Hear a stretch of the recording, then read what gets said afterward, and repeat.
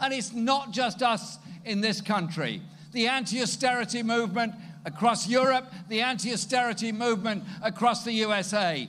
Those multinational companies and those super rich people that thought there's always a tax haven to hide your finances in and hide your ill-gotten gains in. I tell you what, a Labour government's coming after you. We will tax properly.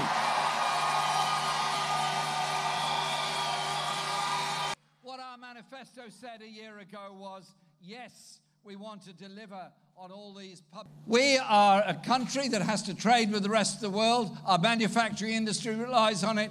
Our food services rely on it, and so much more does as well. So we will be negotiating a tariff-free trade relationship with Europe. We will not be doing a sweetheart trade deal with Donald Trump to destroy working conditions on both sides of the Atlantic.